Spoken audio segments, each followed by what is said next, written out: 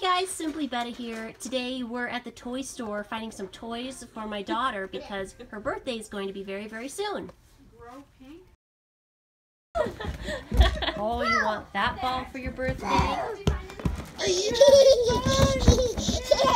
We're taking a trip to the toy store today. It's going to be my little baby girl's birthday soon, so we're picking out a few birthday presents. Which might be this cute little stroller.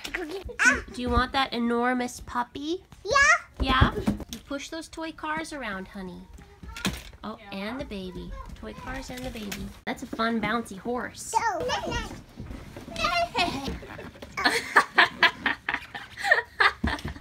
Whoa, stuffed fish.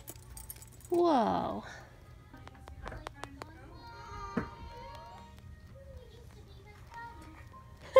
Oh, this is the coolest. This is a griffin riding a griffin. Back, you fiend!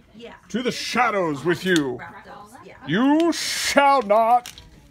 Are you recording? I think I need this. We go cook, cook, cook, cook, cook. Oh, yep, we turn the gas. Gotta turn the gas all the way on. We're cooking on the stove.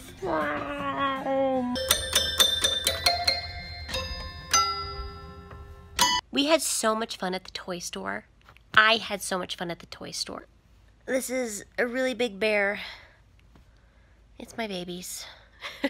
So I have an update on Sheila the bearded dragon. I had a video on her a few days ago about how she was having issues passing her eggs. She was acting funny. I brought her to the vet, and it's one of my daily vlogs. I can put a link down below if you guys want to go check it out. Maybe I'll put a link at the end of the video, something like that.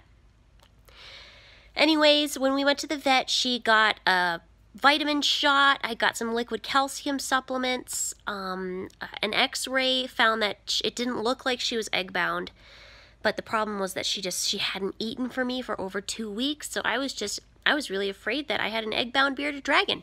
But maybe that's not the case. Sheila has been digging. She's been very active, even in her dig box. She spent a couple days just kind of digging around aimlessly, but she made herself a little cave tonight, and I really, really hope that she's laying her eggs in there. And I guess I'll find out tomorrow. I'll take her out tomorrow or poke my hand in there and try to see if she laid her eggs. It'd be really great if she did, because then I could just stop worrying about it. This poor thing looks so exhausted. She's been digging all night. I talked to a bearded dragon breeder on Instagram, and he told me that from the signs, he thinks that she's going to lay her eggs very soon and to not be worried about it, but I'm going to keep my eye on her. Okay, now we're back to the fish room. It's time to do a few things today. I think I'm going to fill up these 20-gallon tanks that I put on my upper shelf. Okay, I'm done. These guys are full. I'll let that water come to temperature. Put some chlorinator in there, age a little bit, and then we'll show you who's going in it. This tank down here, all these little guys are going to be going into one of those 20-gallon longs. I think the fish from my algae tank, which is the start of my spade tail experiments, are going to be going into a 20-gallon long. Mostly just so I can clean the algae out of this tank because it's starting to really bug me.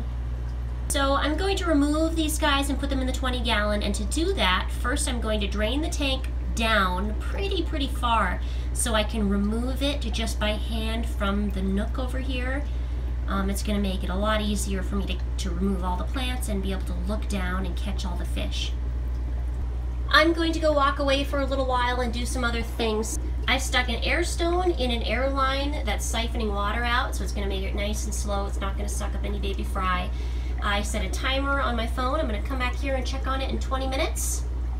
I don't know, it's just kind of the easy way to take water out when you're trying to do a bunch of stuff at once. Just don't forget about it. It'll flood your floor. I've done it before. I'm going to scoop out some of this duckweed. Okay guys, I drained a lot of the tank so I could move it out. Now I'm going to be scooping a lot of this duckweed and salvinia out because I don't want it anyways. And then the fry will be fairly easy to catch. I got a little distracted and I decided to do some 50% water changes on these fry tanks. So I'm filling them back up. The fry that I took out of this tank here are sitting in this 5-gallon bucket. I have a lot of duckweed to clear out because I don't really want duckweed in this fry tank. I think it's kind of annoying. There are some fish left. It's going to take a while for me to get all the little stragglers out, so these guys might stay the night in this 5-gallon bucket because it's starting to get late, but that's no big deal. I'll just put more water in it. Thanks for watching my daily vlog challenge. I think this is number 12. Have a great day.